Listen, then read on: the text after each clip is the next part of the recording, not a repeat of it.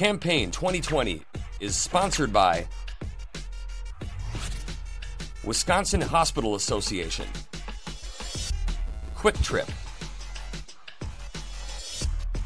Wisconsin Counties Association, Wisconsin Realtors Association, and Wisconsin Operating Engineers Local 139.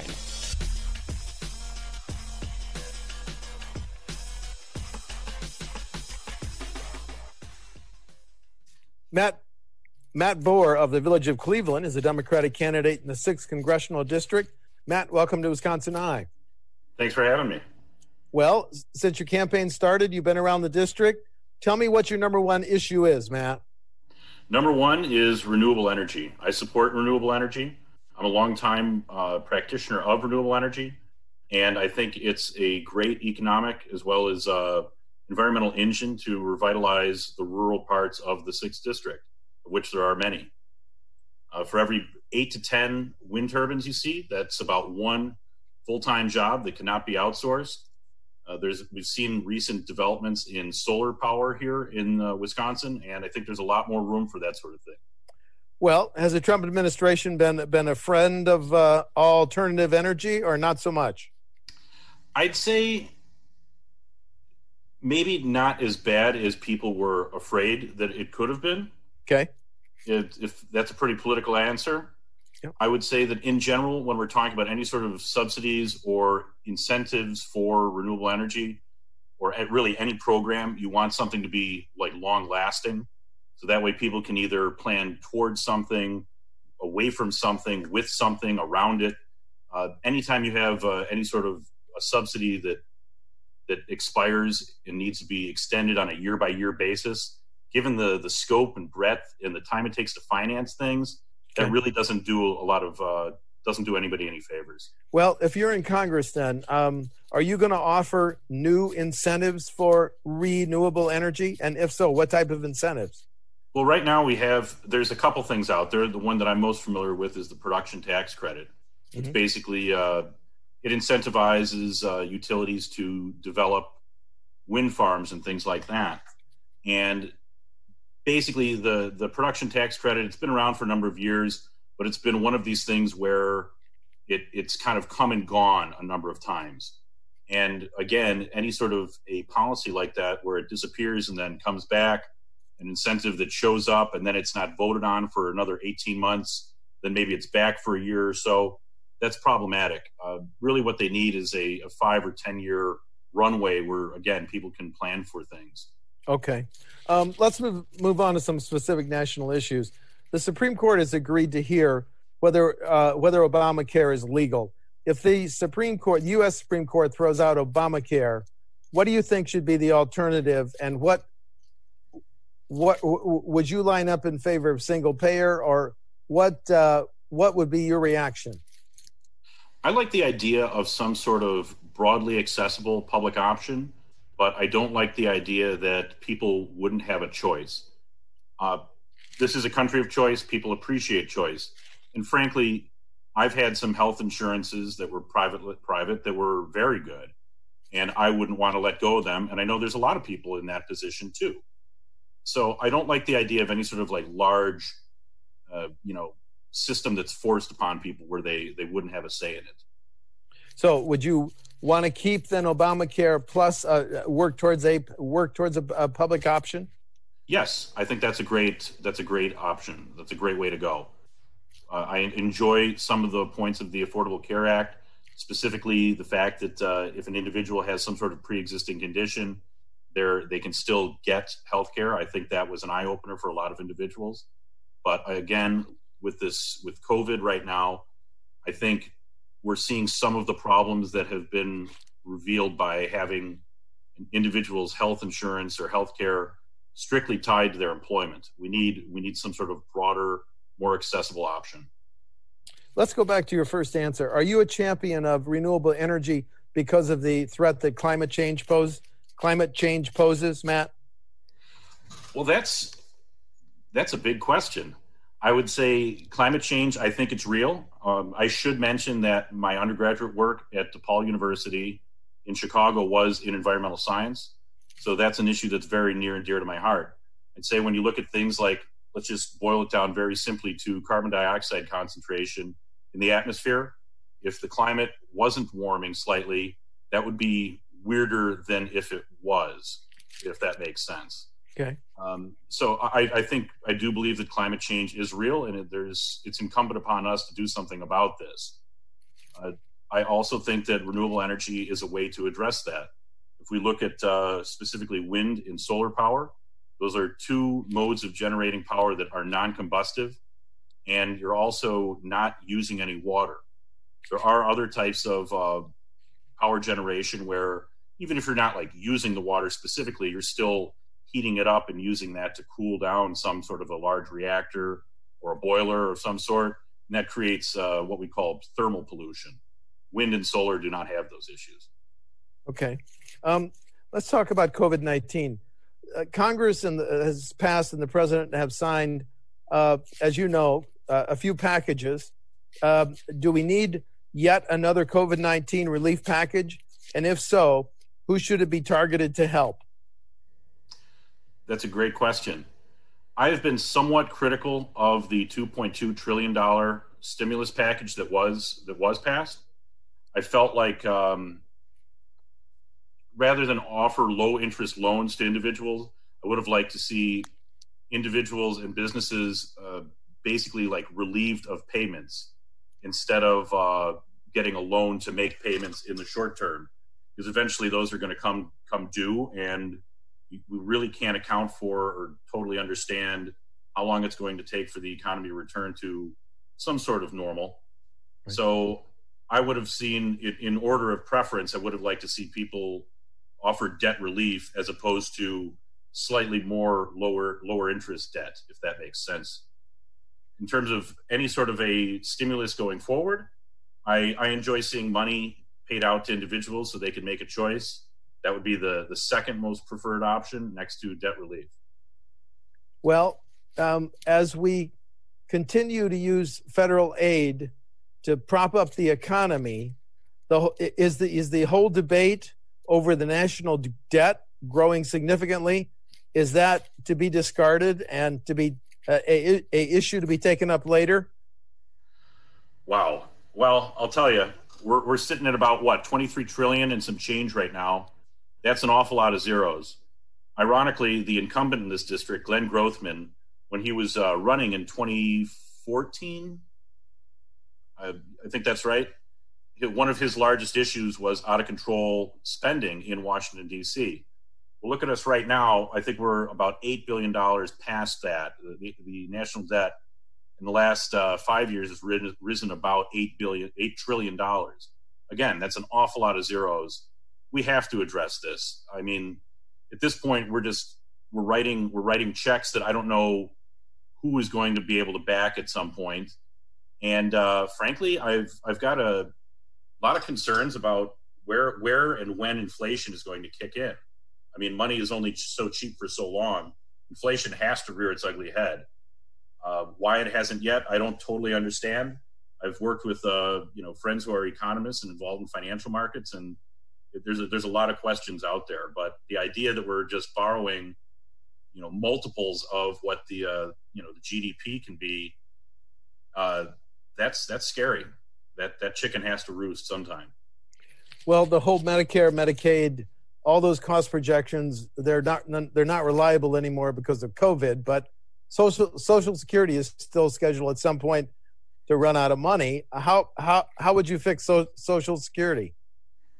That's a great question. I mean, certainly Social Security has to survive, right? I mean, when the system was devised, decades ago, it was understood that a very small percentage of the country would actually ever collect it for a host of reasons.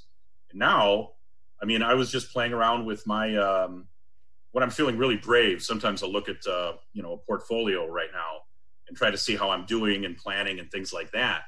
And sure as heck, right there in my portfolio, they just factor in what they think Social Security will be at that point. And it's just part of people's planning right now.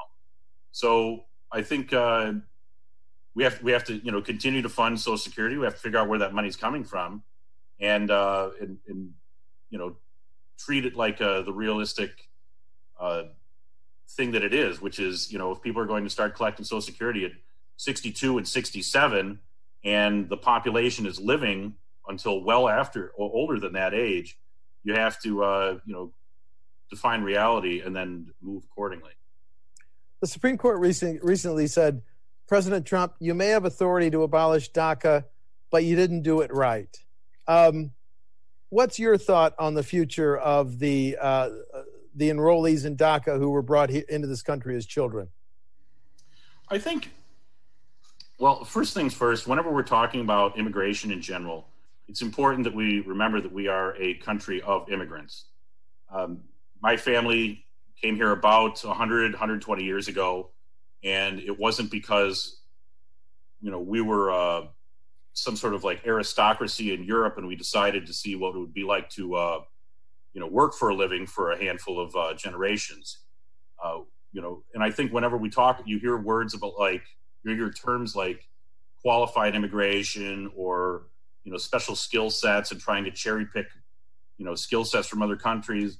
You have to be really careful because some of that, I think, kind of casts has almost shadows of racism kind of like baked into it. Mm-hmm. I don't like that at all. Mm-hmm. So we are a country of immigrants, and that is one of the things that makes us wonderful. I'll say that in terms of employment, even though right now our U+6 unemployment is about 18%, we still need individuals to work here. There's still a labor shortage in many different ways. And again, immigration is a solution to that.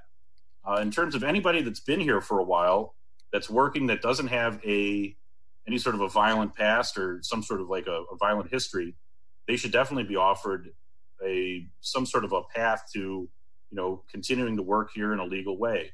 They shouldn't be afraid that, ICE is going to kick in their door when they've just been, working, trying to make their life here and, following all the rules, especially if, they came here as a child and it wasn't their decision to begin with. Okay. The whole national debate over whether we need police reforms in training, whether we need to ban chokeholds, whether we need to ban no-knock warrants. Do we need some major changes? Just with respect to police reform, or are we looking at criminal justice reform in general? Both. If you have positions on both, please. Okay. In terms of police reform, I think when we're talking about the nature of people, human nature, there are always going to be bad actors in whatever field you choose to be in. Believe it or not, there's politicians that take bribes. I hope that doesn't shake things up here, but that does happen. You've also got nurses that might not act in the best interest of their patient for one reason or another. And you also have dirty cops out there. When we're talking about, and we have to be ever vigilant as a society against these bad actors in our midst. In terms of police reform, I definitely think that more training could be a solution to this, as well as refresher training just on later the latest techniques. And I think that's my answer with respect to police reform. In terms of criminal justice reform, I'm a staunch advocate of decriminalizing marijuana at the federal level and allowing states to make their own decisions as to how to regulate it. If they want to sell it, if they don't want to sell it, that should be their decision. In speaking with a lot of attorneys, as well as law enforcement, I feel the widespread sentiment is that there's an awful lot of bandwidth taken up on nonviolent marijuana offenses. And that would be a very simple way to, frankly, just free up bandwidth in the criminal justice system, be to take those people out of this. Okay, we've talked about a bunch of issues. Any other issues important to your campaign that we haven't touched on yet? I want to give you a chance to mention. Sure. I appreciate that very much. And again, I appreciate you asking me out here, to do this interview. This is really cool. Thank you. I'd say one thing that hasn't come up here would be I support revisiting the Authorized Use of Military Force Act of 2001. Okay. That was something that happened right after 9/11. And basically what it does is it allows the executive branch, basically grants the executive branch full authority to pursue individuals or countries or harboring individuals or harboring countries that might have something to do with terrorism, essentially. Mm-hmm. And I think that was very important in that moment. But I believe there also needs to be some sort of a sunset clause added to that. As you look at things the way we stand right now, we've been at war for 18 years.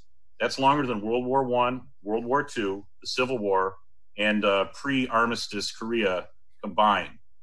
That's pretty wild, and that needs to stop. Congress, one of their duties is to declare acts of war and then decide how they're going to be paid for. And essentially, the Authorized Use of Military Force Act lets them off the hook. I don't like that. Okay. Last question. Do you want to highlight differences between you and your two primary opponents on August 11th? Sure, I'd love to. So I work in a business capacity at an office in Manitowoc, Wisconsin. We're a large metal fabrication shop. We make a lot of really huge fabrications that are really, really interesting. And I am a business person. I have my MBA from Marquette in Milwaukee, and I'm very proud of that. I've always been a hardworking person. My mother was a special education teacher. My father had his own small business. When I say small business, I mean it was him plus one employee. And when I would come home from school and there were drop cloths in the family room, I knew that we had to assemble a bunch of plumbing components all night long. So that's kind of where I came from. I've made Wisconsin my home. I absolutely love it.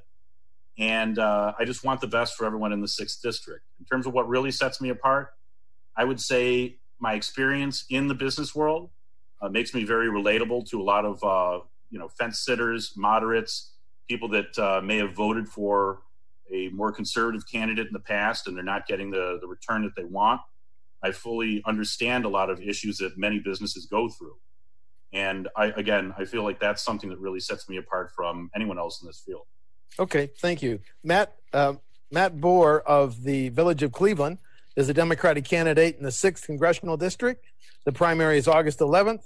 Matt, thanks for talking to WisconsinEye. Thanks for having me. Have a great day. You too. Thank you, sir. Campaign 2020 is sponsored by Wisconsin Hospital Association, Quick Trip,